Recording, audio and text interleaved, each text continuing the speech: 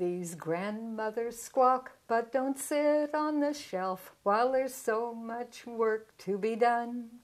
There's the question of peace while weapons sales increase and foreign aid keeps going down. So we'll begin by seductively saying, Mr. Martin. Yes. Not ringing. Tout le monde vient squidge near the telephone. Yeah, what's the number now? Here. Yes, the Raging Grannies and Meme Deschenais are at your front door. And a singing And we have a telegram. singing telegram. Can you record this song for them? Okay, go. Okay. Mr. Martin, Paul, you can be our Valentine. Oh, you can be our Valentine. If you say no to missile defense, then you can be our Valentine. My name is Barbara Calvert-Seifert, and I'm a member of the Montreal Raging Grannies and have been from the beginning of our chapter. The Grannies focus on really international peace and disarmament, environmental issues, justice. We have no hierarchy in our group, but it has sort of fallen to me to be the songwriter.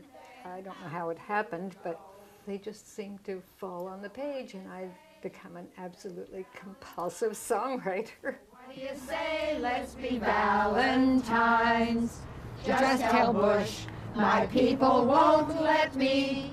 We all say no to that Star Wars line. Happy Valentine's Day. When we used to go and petition and talk on street corners and that, people would stop and argue with us. But humor is very disarming, and ridicule is the thing that governments fear most, so they don't seem to argue with the Grannies, so I think it's been a very good tactic.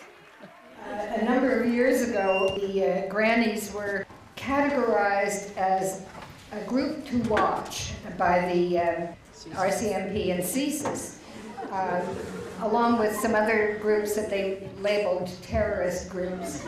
Anyway, we were thrilled. We wanted to call ourselves las terroristas. These grandmothers squawk, but don't sit on the shelf. Theme song has been Grandmother's Squawk, and it came about when a friend of mine who was complaining about the state of the world, and it was enough to make you want to crawl into a hole and wait till troubles were over. And I said, well, at least we don't do that, do we? He said, we squawk. I said, we squawk. Grandmother's Squawk. It's been our theme song ever since. You'll sit on the shelf while there's so much work to be done. It's exciting. I just feel I have to keep on keeping on. We have to break the cycle of war somehow. And if peace burst out all over, well, we could do a lot of celebrating. Another war, so we'll bitch, rage, and war even more till we change our country's course. Yeah! Yes to peace and no to war. We are la paix. No à la guerre. No à la guerre. Down with the push. Did I get you guys to sign the petitions?